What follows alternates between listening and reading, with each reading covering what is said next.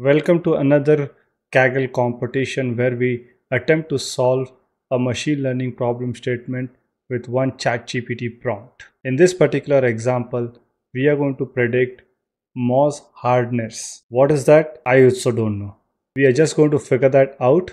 I've just picked this problem statement from the Kaggle playground competitions, and I'm just going to continue to attempt solving them and see if I can just solve most of this problem statement with just one prompt. I have one prompt template. This time around, I have designed a prompt template which we can just plug in some details and then be able to generate the code. If you want that particular template, please mention prompt in the comment section and I'll be sending you the link for it. But before we dive in, hey, my name is Kunaal Naik. I'm the founder of Data Science Masterminds, and I'm on a mission to help you learn and apply data science effectively so that you can procure your dream job or get a freelancing gig. So if you want more content like this, please do me a favor, hit the subscribe button and join my community, which is Data Science Transition Hub, where I'm going to continue to post new videos and you get notified whenever I post a new video. So let's get started. I have with me the regression with Mohs Hardness dataset. Now this is a Kaggle Playground series dataset, and it has originally been created by Jocelyn Damla. And what Kaggle has done is they've taken this data and created some synthetic data and converted that into a competition so that we can participate in it and see how we rank against each other. So I'm going to use the competition one, which is going to help us participate in the competition. And if you have a better score, you can also mention that in the comment section. So here's the setup now. First, what we're going to do is give ChatGPT the trained data and all the columns that it has. Then we're going to ask it to solve this particular problem statement. And this is going to be a regression problem statement. The evaluation metric is going to be median absolute error. And that's what we're going to calculate. So it has given all this information, and I can straight away just go to the code section. Let's hide this one, expand this a little bit. I'm just going to say a new notebook, and I'm going to say one prompt Mohs prediction. One prompt Mohs prediction. So that's the competition, Mohs hardness prediction. So this is hardness prediction.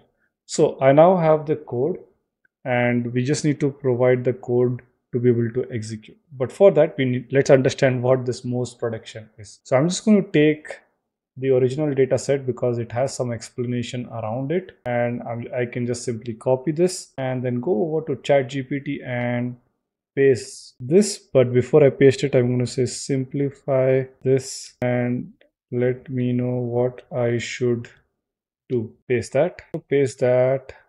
Keep this aside here. That's our data set. Okay, it is saying this study appears to focus on using machine learning and statistical approaches to predict the hardness of mineral based on the composition and crystal structure. While it's an interesting research topic, it doesn't relate to your profile as data science coach. Okay, I've told I'm a data science trainer, and so it's not doing that, but let me see what it can do. So I'm just going to ask why predict hardness. So let's see what it says. Predicting the hardness of materials such as minerals, it is important for various industrial scientific application. Here are some of the reasons why predicting. So material selection, engineers and designers need to choose materials with suitable hardness for specific application. For example, manufacturing, selecting materials right hardness is critical for durability and performance. So if you're someone who wants to get into manufacturing and dealing with materials, this particular case study will be helpful for you. Quality control, naturally, if you're producing something, the quality should be of the same consistency. Material testing, material development, scientific understanding. Now, there's a lot of stuff that is available here. I'm not going to go into much of it. Maybe I'll document this and keep it, but we have, you get the idea here that we want to basically predict the hardness so that we can do material selection, quality control, material testing, material development, scientific understanding. So that's really the purpose. Now, once we understand the purpose, let's go ahead to the competition and start writing the code for this. So I'm going to expand this a little bit. So we're going to have the code. For that, I have a prompt, and do let me know if you want this particular prompt, and I'm going to show you how to use it.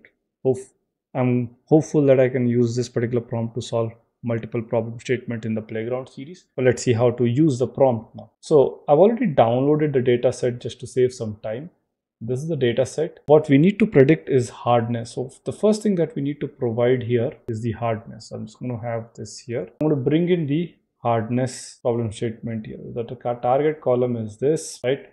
The metric for evaluation is going to be, it's already mentioned in the problem statement here, right? So it is going to be median absolute error. So I remember that I'm going to median absolute error. So I'm going to mention that here. And as a next step, we need to give the model name. This one happens to be a regression problem statement, and the hardness can range from a certain value. So if you just look at it, this particular one, it can range from a minimum of 1 to a maximum of 10, and that's why it becomes a regression problem statement. So I put a regression problem statement here and exclude columns. Now I don't want the ID to be getting used within that, so I'm just going to say ID should be excluded from. Next, what I'm going to do is I'm going to take all of these columns, right? I've already taken these columns. I can simply take this here and then paste it below here. So now the prompt is ready. So I've already written the prompt here. You can pause the video and see what the prompt is here.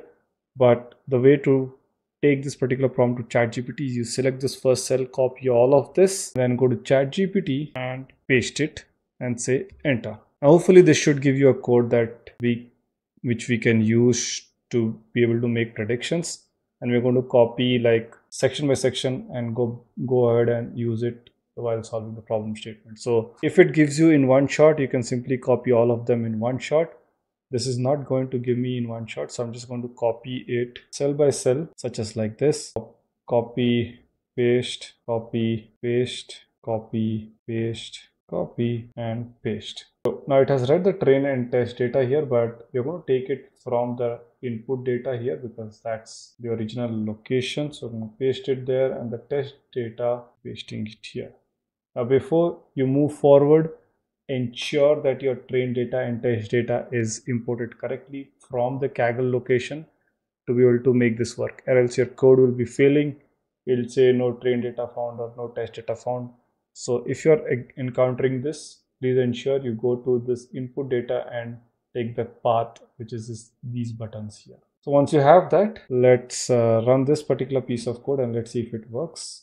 I'm just going to initialize it, and just keep in mind while this is happening, this is going to be a base solution. Now if you have a better solution, which means if you can perform like hyperparameter optimization and use various other model, you are free to use that, make the solution, build a solution and put that in the comment section so others can learn. And if you have any other further idea tricks to improve the model, do let me know in the comment section. I will make another video on that one. So that seems to be working, and we can simply also look at the data here. Take this train data and just say head. So this is our way of doing it. This is the way we do it in Python. So we run that and you see that data set that we have is imported, and there's the hardness that we have. So we're going to run the regression equation, linear equation. It's going to fit the model. So I'm going to run that. It fit the model. I can make the predictions on the test data. Then I can calculate the median absolute error. It's around 0.96, pretty high there. We don't know if it is overfitting or not.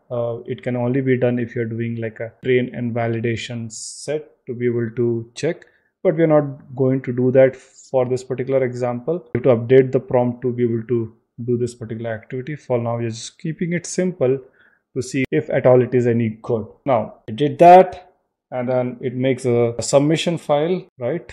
And indeed it did. So I'm going to go back here. Let's just expand this completely and see the output. Yes, there is an output there. What we can do is then attempt to submit this to the competition, and let's see what the score is. So with one prompt, we are able to make and get this output, which is really great. It would have taken quite some while to be able to understand the context and be able to do it. Let's see if we have any good score at all or not. Okay, the submission has failed. The code got something wrong. So let's just look at what's happening here. I'm going to download the dataset, submission dataset, and see what it is. So it has ID, and I'm also going to download the sample dataset and see what it has. Okay, it also has ID and hardness, but this ID is taken from the trained data and this hardness is taken from somewhere else. So definitely not working. We're going to fix this a little bit. Let's see how we can fix that. It actually should test data. We want the ID column from it. So let's see if that is available. Okay, so definitely ID is not available because it's dropping it. So we don't want to drop it in this particular case. I'm just going to be able to correct that and run this again. So no ID column is dropped from the test data because we need that towards the end. We'll make the predictions again. Teacher names unsim as fit. So definitely the ID column is causing an issue here, and what we're going to do here is that we're going to just say drop, and in this particular place we are going to drop this particular column and make the prediction.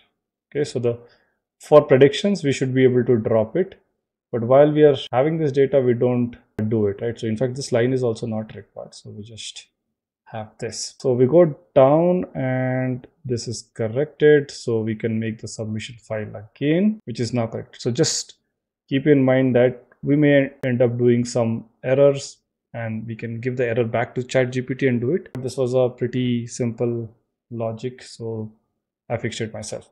If you don't understand, you can simply give it to ChatGPT and see what's happening.